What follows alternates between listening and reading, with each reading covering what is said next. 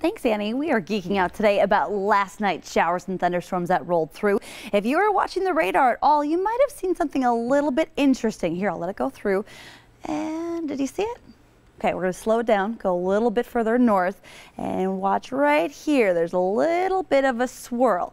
Now, I caught this on my radar at home last night. It looks a little bit more well-defined on radar scopes. You can see that swirl right there, right about 9:35 last evening. This is what is called a mesolow, so a small area of low pressure embedded within a storm system. It gives us this really cool swirl look on the radar, but what also is typical for mesolows is they typically will bring some really heavy downpours, enhanced precipitation, and also the chance for some strong to even severe thunderstorms in the area very close right towards the center or just ahead of that mesolow. This did not happen last night. Of course, we were not quite warm enough. We didn't have all the ingredients. Certainly not a mesocyclone. That's the bigger storm system that passes through, but inside that bigger storm system is what brought us that mesolow. And very close to the center of that mesolow is where the heavy rain was. So you saw rainfall totals close to about 2 inches in Sheboygan.